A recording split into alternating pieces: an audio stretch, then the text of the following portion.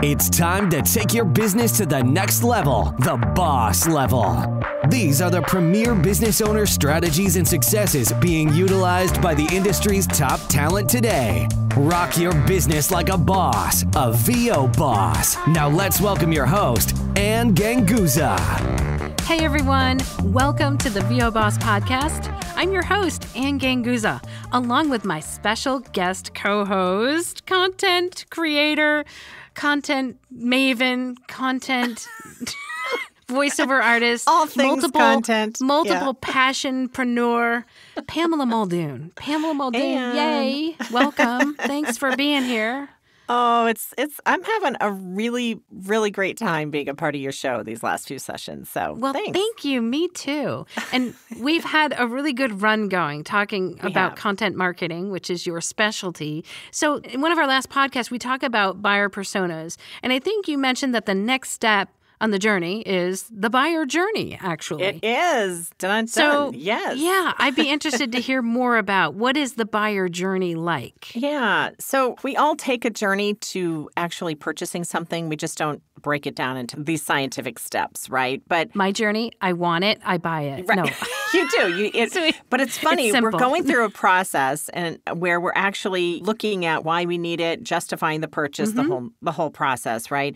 So one of the areas that I work in and specialize with my clients as part of my marketing role is to help them understand the customer journey and then align where their persona is in that journey so that the content you're developing is actually responding to each of the questions or problems that stage has for that person. So I think for our example that we've been using from the government perspective, right? We've been using the government buyer. The government buyer. So when a government buyer is seeking solutions to their project as it pertains to voiceover, they may not be necessarily thinking, I need a voiceover talent, right? That's not probably what they're typing into Google. They're just kind of thinking they might need an online curriculum. Yes. And so part of our role, and we talked in the last couple of sessions about how content marketing can be a critical part of our marketing arsenal.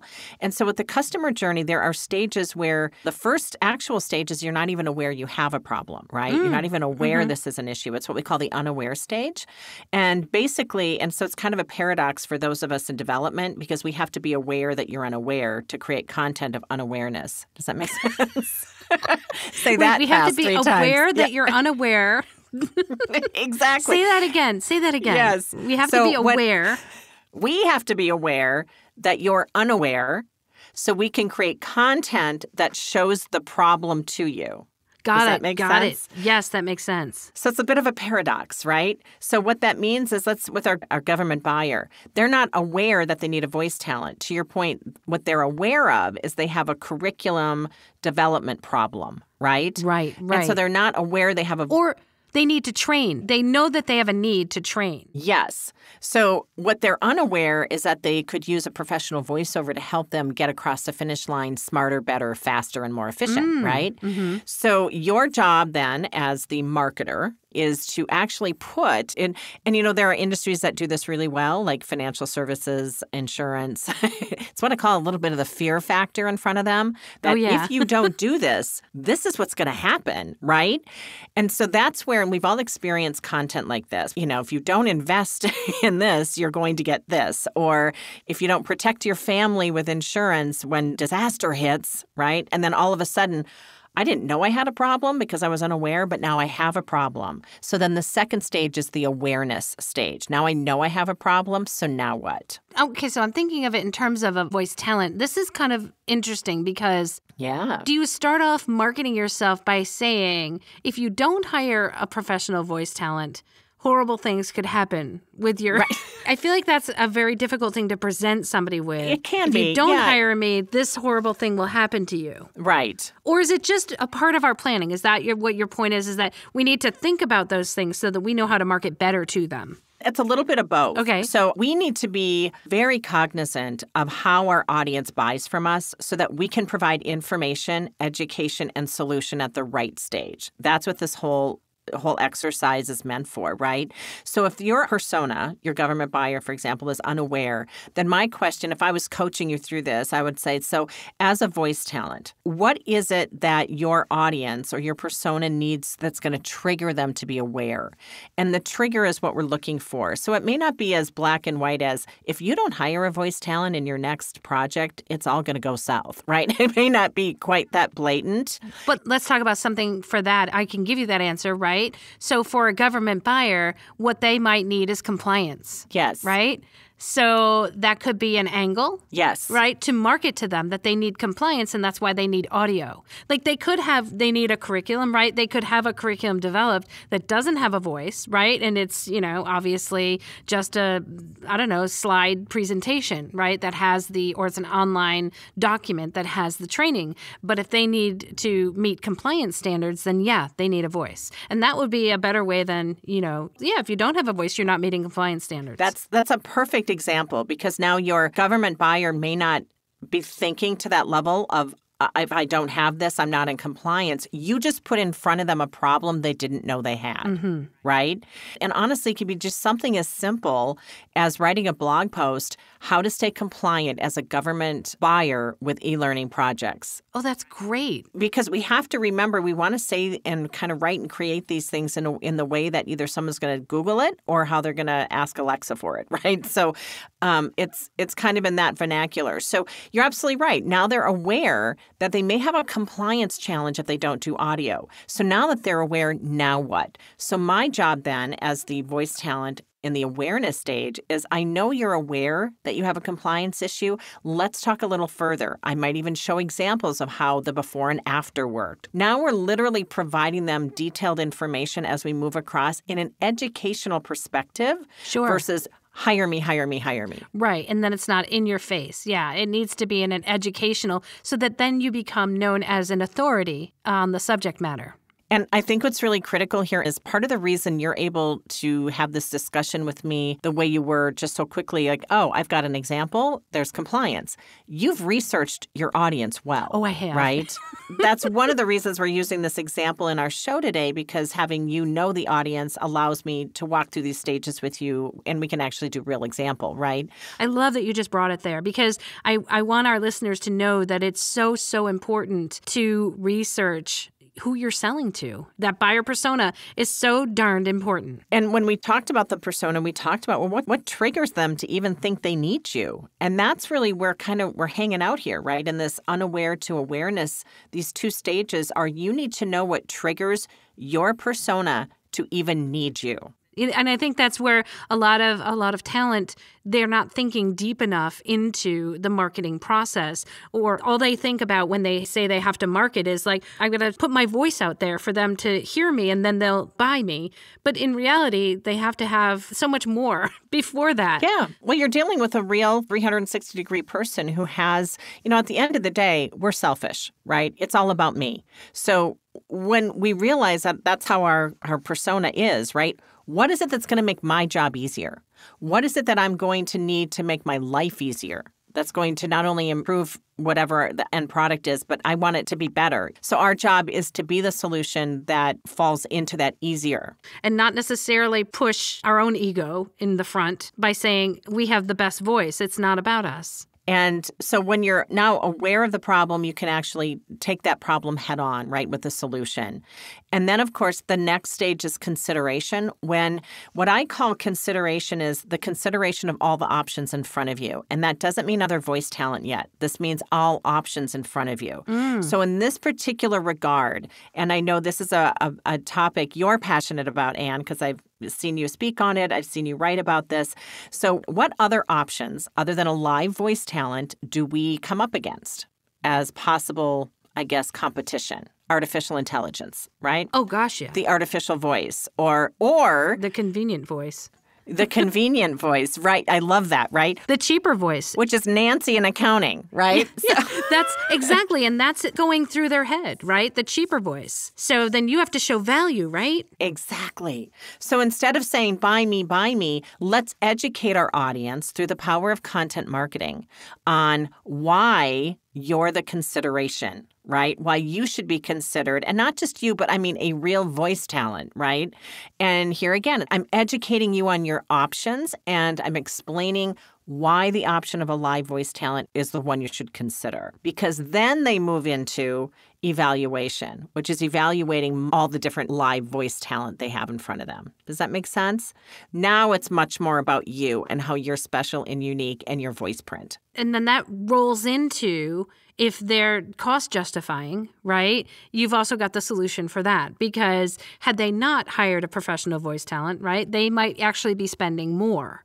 And so I think that's where an angle comes in, where if you need to prove that you are cost effective as a voice talent, not by cheapening your services or lowering the price that you're negotiating, but the fact is if they use a different voice talent or another, let's say, in artificial intelligence, the result will not be quality-wise what will get them where they need to be without spending more money. Absolutely. Absolutely. So if you look at these are 4 stages we just talked about, right? Unaware, aware, consideration, and evaluation. No decision's been made yet. This is all happening. And this could all happen pretty quickly, but I want you as the VO bosspreneur that you are to think about, how can I be a part of this process? Create content that speaks to those top 4 stages, and you will automatically stand out as different. Does that make sense? So it's the content that's going to get their attention, that makes you searchable, that makes you, to your point, an authority. But the only way you can do that is to know your audience and really understand them and what they're going through, so you can write or create a podcast episode or whatever the case is, or do a video that really speaks to that person.